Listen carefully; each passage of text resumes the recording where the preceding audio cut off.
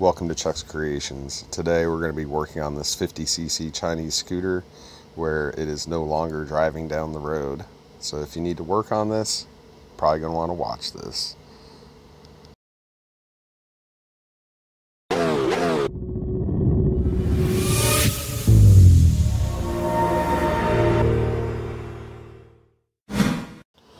We're going to start out by taking the clutch belt cover off here.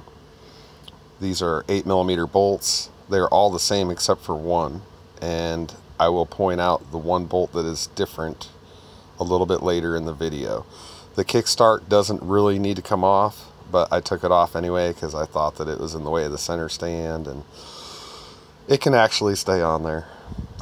So as I get the cover off, you'll be able to see there's some chunks of rubber in there, and a little bit of clue coming up is to some later problems. Right here, the belt is wedged in the clutch itself, and it looks like it rode inside of the clutch for a minute while it was coasting or something happened there. So the belt is chewed up. Fresh. Definitely got to have another belt. Lovely. And that's what's about to happen.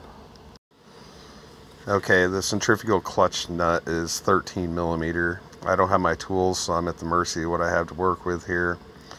And you're going to see the extreme that I went to get this loose. Shake hands, the danger. While this method worked, it was just short of a miracle, I think, really.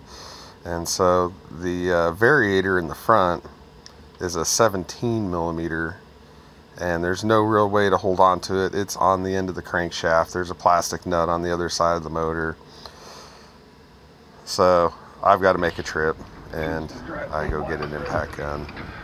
It's pretty much what's got to happen. It turns this job and makes it super short as far as getting these two nuts off. It's almost a must-have. I don't take the variator apart. I don't need to. I can hear everything's working behind it.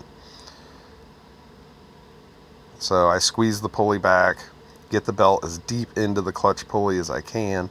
What's really critical here is these are splines on the end of the crankshaft, and so the center of the starter gear / half of the variator pulley, it is really critical that you get those splines started nice and square, because if you don't and you just hammer it on there, you're going to regret it. You're going to have to buy some parts or do something crazy. So just make sure those splines are lined up good before you crank it down. It's a tight fit, but the starter gear does fit in there. And we're going to put the cover on. There's one bolt, and it is this bolt right here. It has a drain tube to the carburetor. It is slightly longer than all the other bolts, so that is the only different bolt here.